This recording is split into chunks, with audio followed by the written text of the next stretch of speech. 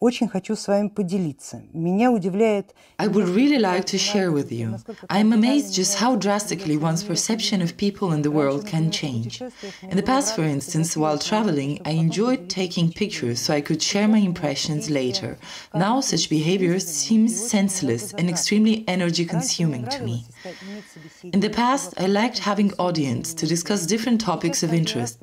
Now, every time I get a feeling that silence is more important than words.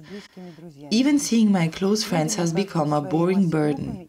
People seem to be a mindless and stagnant mass to me. I often get a feeling that I see everything in slow motion, but the strongest of the feelings is as if life has moved elsewhere, while all the stage decorations were left behind, and everything appears in decay and worn out, as if the meaning had exhausted itself.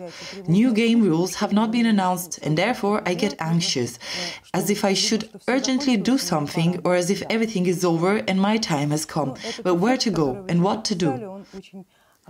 Well, this effect you just described, and did so very precisely, is the effect of a shift in the assemblage point. It is an upwards shift of the assemblage point from the level that you usually assemble your personal world, your reality. Clearly, what used to evoke emotion before stopped doing that, because your informational power is no longer connected to the given environment.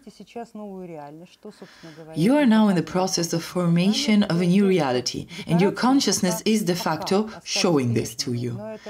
Another thing is that the decorations have still remained the same. But it's just a habit of seeing these decorations.